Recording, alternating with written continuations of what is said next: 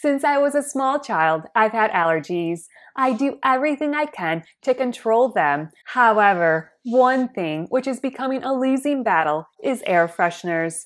Many years ago, people used to only spray air fresheners. It was not a big deal. If I went over to someone's home, I could simply ask for the person to not spray air freshener before I arrived. The only other places I usually encountered air fresheners were in public restrooms. I either held my breath when using them, or I found someplace else to go to the bathroom.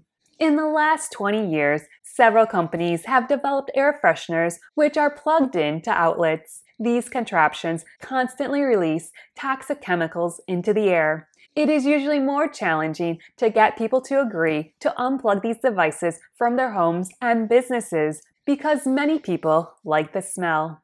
For me, these chemicals burn my lungs and cause my asthma to flare up. I try hard to avoid these plug-in devices, but it is extremely difficult. My church uses them. The library utilizes them. Many doctors' offices and clinics use them. It seems everywhere I go, I am nearly knocked off my feet when the strong perfumes of the air freshener hit my airways.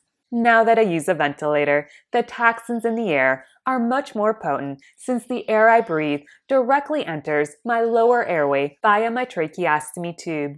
Additionally, when I'm in a facility which uses air freshener, the chemicals attach themselves onto my respiratory equipment. It often takes 1 to 2 days of running my ventilator to get rid of the smell. I wish people would be respectful of others and stop infusing chemicals into the air. Until then, I constantly have to battle the toxic fumes and hope I do not develop an asthma attack or allergic reaction.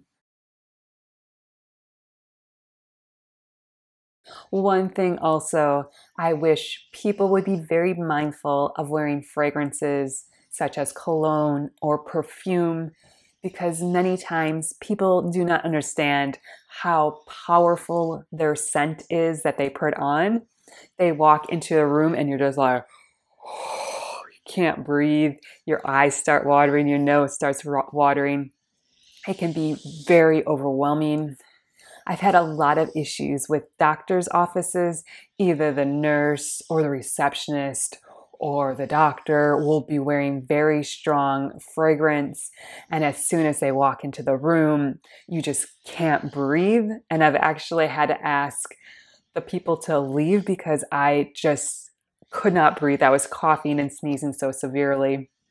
My friend was recently in the intensive care unit, and she was there because she was having a lot of breathing difficulties.